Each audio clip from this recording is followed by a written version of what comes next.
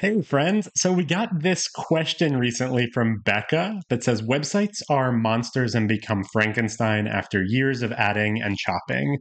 Without doing an entire overhaul, how do you prioritize fixing the Frankenstein among so many stakeholders? Becca, this is a great question. And one we hear all the time. We actually call these sites Frankensites for that exact reason. They end up just sort of over the years being these cobbled together messes that become really unruly and difficult to manage. So, a few thoughts here. First of all, typically this is happening in our experience in situations where the website is a few years old, at least. Sometimes it's older than that.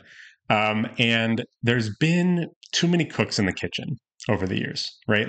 There's too many voices, there's too many sort of approaches or philosophies around how to use the website and the role that it's playing in the organization. And a lot of times there's also some confusion around the primary audience. Maybe different website administrators had different sort of beliefs on who the website was for and the role that it was playing for the organization and for the community.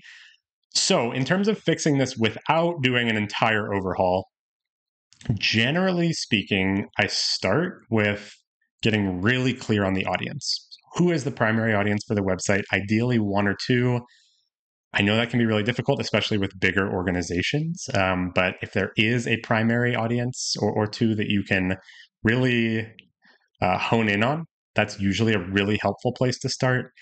And then you can, of course, outline a bunch of secondary audiences, but just getting really clear on the primary audience has a couple of benefits. First, it lets you ask the really kind of targeted questions around what challenges are they facing? Why do they turn to us? How can we help in ways that other organizations can't, which becomes what we call your differentiated value.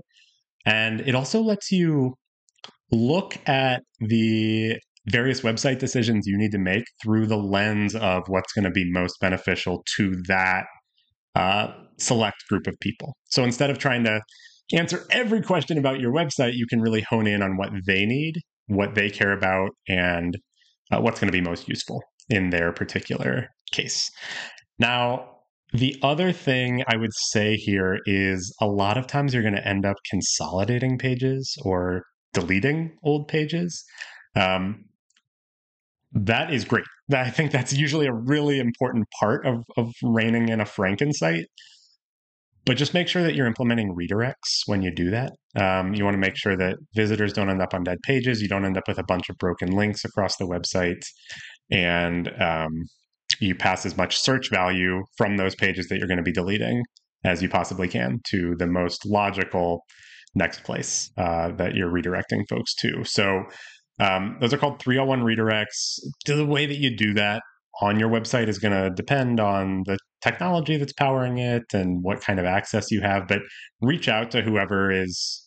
You could start with your host if you have a developer that you have a relationship with, or a company that's helping with the website. I would start with them and just ask what it's going to take. We also actually recently did a whole webinar about auditing a website, and there's a bunch of framing questions in there and a template document that you can use to audit your site.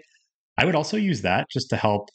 Whether you use our template or you create your own is I won't take it personally if you create your own, but just kind of following the process we outline in there, I think would also help with prioritizing the changes that you need to make on your Frankensite. Eventually, you probably will end up building a new website, but hopefully this helps you push off the need to do that a little bit longer and extend the lifetime of your existing site. So I hope that's helpful. We're actually going to be answering more questions like this on an ongoing basis, I think. If this is useful, let me know. And if you have other questions, let me know that too.